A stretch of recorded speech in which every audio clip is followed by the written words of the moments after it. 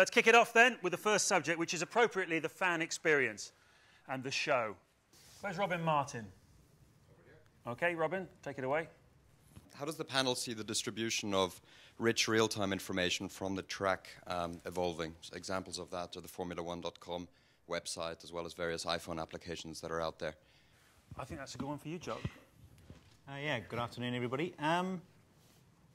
From an engineering point of view, the Formula One, the whole thing about Formula One is data and development and making these cars go faster.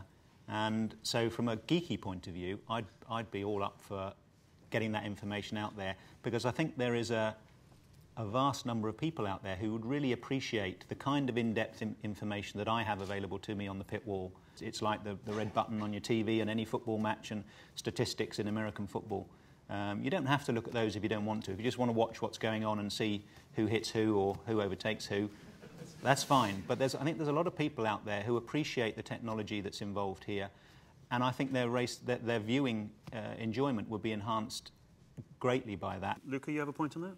Yeah, I would say that we should need to ask for the help of the media, because I think it's also due to them to explain to the fans what's going on. I can only bring on my own experience during the race in Valencia. I was following it. Tell us about your experiences in Valencia, Luca. I was listening what was the TV commentator of the Italian TV saying during what happened between lap 9 and 10. And I assumed that they didn't understand what was going on. So I had to explain exactly what was the reason why we pitted 20 seconds later than Mr. Hamilton. So just explaining the pure facts, nothing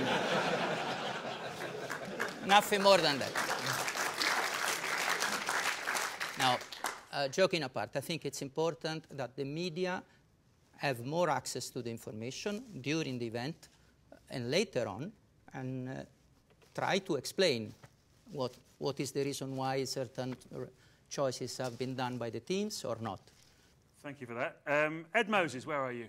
How do you see F1, FOTA and the teams extending the use of social networking to improve the overall show and levels of interaction with the fans, both the dedicated and the casual? He's tweeting away like mad here. He's got two devices, Tony has two BlackBerry. Why do you need two, by the way? Well, one for Red Bull and one for Lotus. Sorry, what was the question? Social media. How do you see F1, FOTA and the teams extending the use of social networking? Well, I think it's already started, and I think in some ways we kind of led it. I always felt Formula One was so inclusive, and there was so much more that could be shared and given to the fans. I mean, even down to, I haven't turned up to a couple of races, but I've been able to follow it through, listening to our radio channels using Skype and stuff. And I thought, wouldn't it be great if fans wanted to follow a team's radio channel? Maybe not all teams would feel so comfortable, but I think the more open we are, the better, because sport is very accessible now. There's a lot of competition out there. And I think the days of holding everything secretive and making it is, I think, destructive.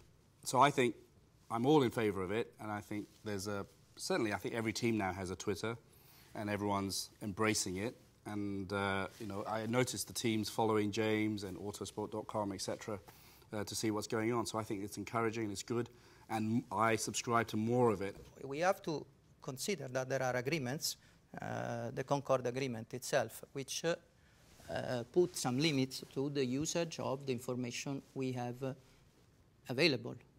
So even though we would love, for instance, to put the radio conversation on websites live, we are limited to this.